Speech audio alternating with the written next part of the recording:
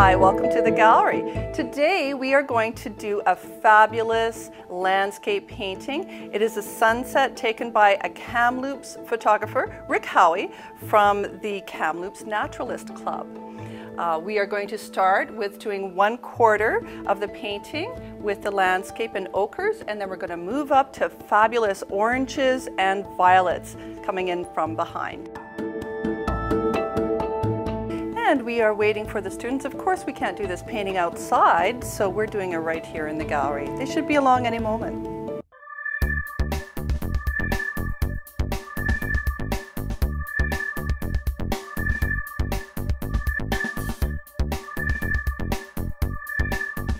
I started painting because all my life I've been somewhat wanting to get into art and explore my artistic side, which I knew was there, I just didn't know how to do it. And my daughter signed up for some painting classes and brought home some amazing artwork, and I thought, you know what, maybe I can do this too. And so finally, after 8 months of watching my daughter do art classes, I decided to sign up and attend a series of classes, and it's been amazing.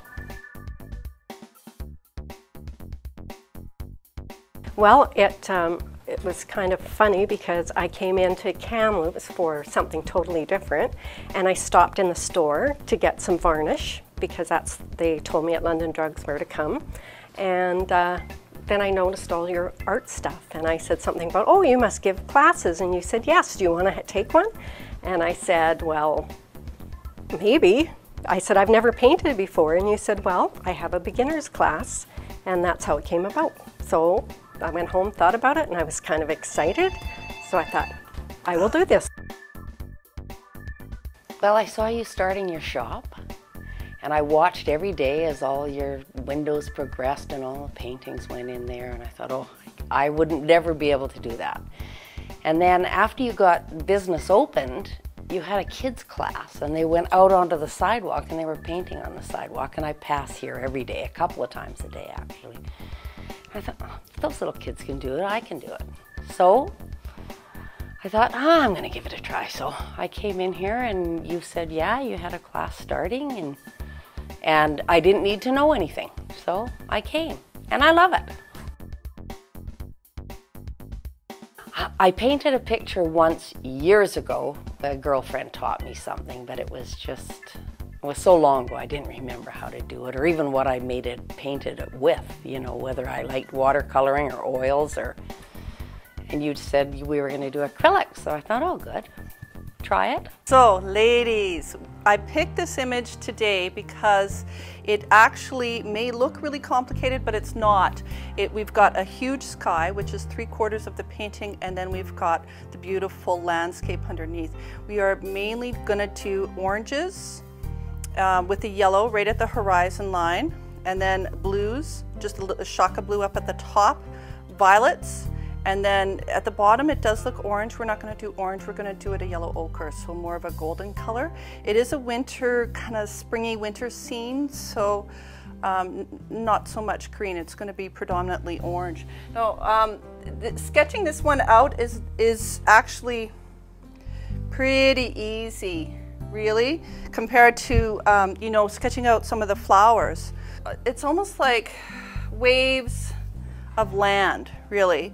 I'm gonna pop some white in right away as well. And just to kind of get that feel. And then we'll probably purple it up a bit later on. We don't need to get super worried about getting the shapes exactly right. It's not important. It's just it's a sweeping line. The main thing is to not divide your canvas in half, to have that land on that 1/3 bottom section.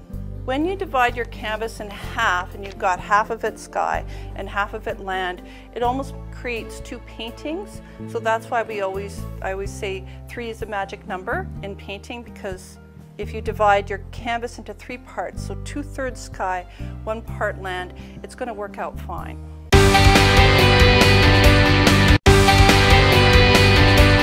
Let's just hit the colors onto the sky once we've got our basic landscape sketched out, and we'll do a nice free form with this.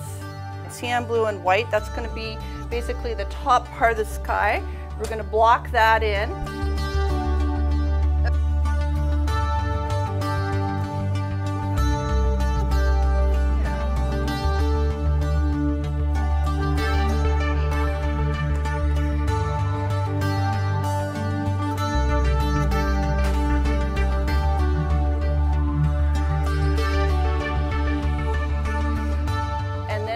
To do our fabulous red orange right on top of that, and that is they are complementary colors, those two, that red orange and the cyan blue sky. So what's going to happen when you get two complementary colors together, it makes fantastic vibration in the painting. The viewer will connect the very same purple, and then we're going to one second.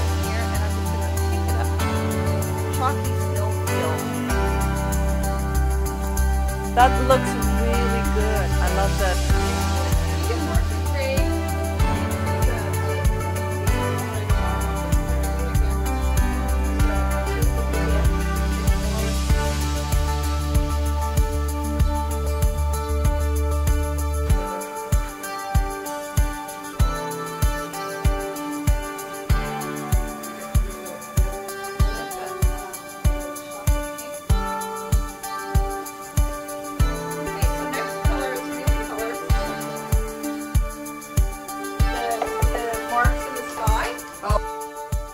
I really enjoyed creating the sky in this painting, and I loved layering all the colors. Going with all the wild colors that I'm a pastel type of person, right? And going with all the wild colors and loving the picture when I'm finished. Yeah, you get different shades all the time, but like you said, it doesn't really matter. Like we've all got different paintings, and yeah, so it's really quite neat to learn that. I'm going to buy a color wheel.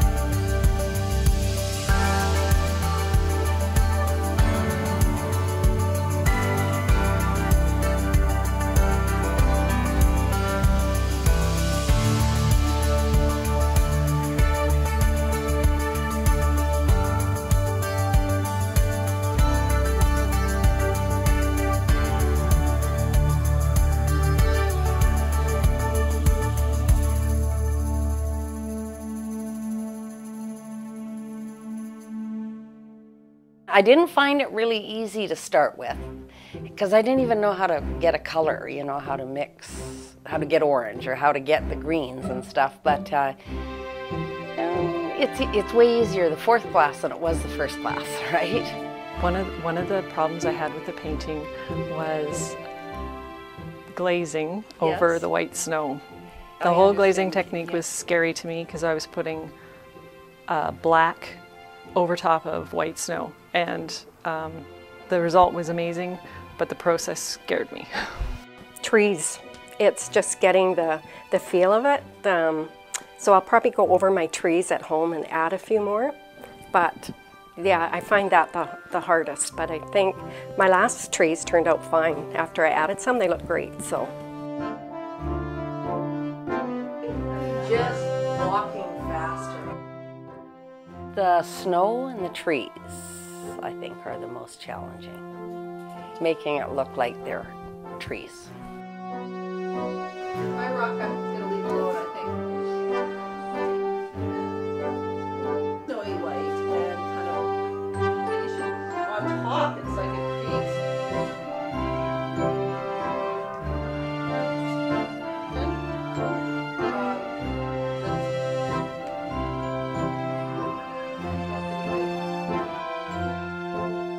I enjoy relaxing and creating something that I can take home and show my family, and they ooh and ah over, even if it's terrible. It's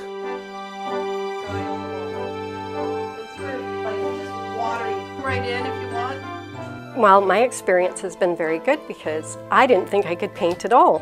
And with each picture, I've seen a progression. I actually like my picture that I did last week the best. And yeah, I've got some good comments, and I'm going to hang them up in the house somewhere. So I've got positive feedback. Oh, I didn't know you could do this. This is great. And I'm like, yeah, well, I'm surprised. I said, I'm just following along, following my teacher and doing what I can do. And actually from far back, they look not too bad.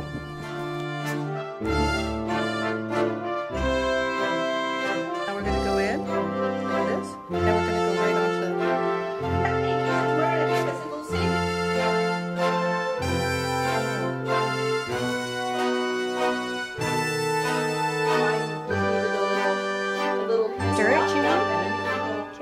It's been a lot of fun, and I have a canvas at home, and I'm going to paint this weekend with my granddaughter, and it's been a really great experience. And the more you paint, the more you realize you have to learn.